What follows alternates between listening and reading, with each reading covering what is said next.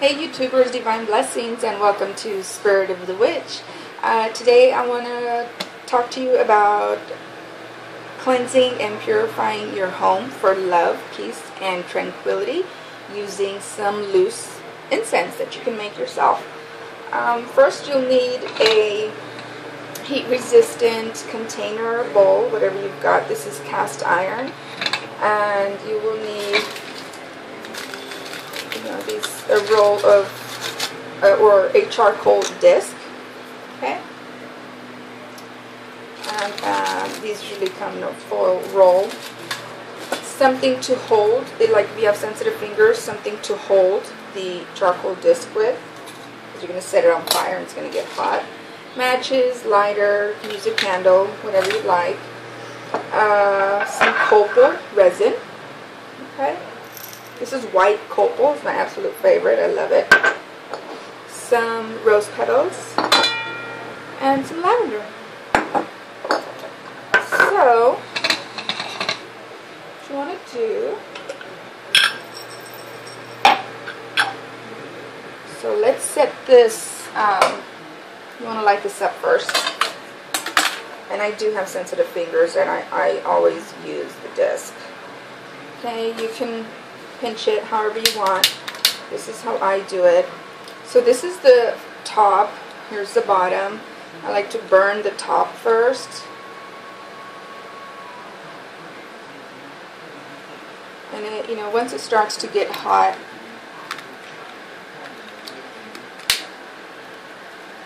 it'll start to sparkle like that. But it's still going to take a while. And just like regular coals, you see how it's sparkling? I don't know if you can see that. Just like regular coals, you want to wait until, no, I'm running out. You want to, oh, I guess I squeezed that too hard. Oh, it's pretty, I'm making a mess. It's pretty hard already. I mean, it's pretty hot. It's the fan. Well, as you can see, it's smoking already, so I would say it's ready. And you want to keep your windows open. If you're not going to do this outside, you definitely want to keep your windows open because, as you can see, it gets very smoky. I like to blow on it just to really get it going. These come in sometimes they come in big chunks. You don't need a whole lot because they smoke a lot.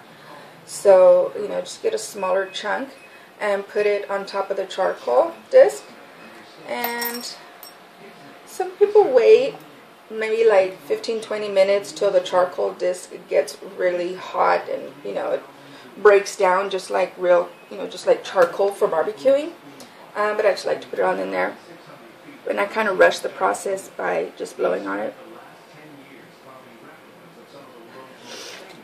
Oh my gosh, it already smells so good, and the copal is burning. I'm just going to get a little bit of rose petals if I can get some to come out. You can use as much or as little as you want. Intention, intention, intention, as always. Rose petals.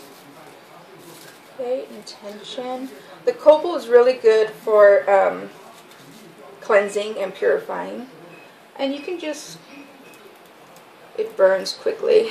You can just add the rose petals on top.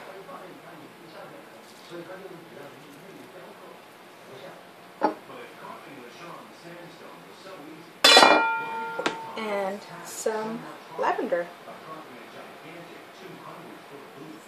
Come on, you. I don't need that much anyway. Okay, some lavender flowers. Just pour it on there.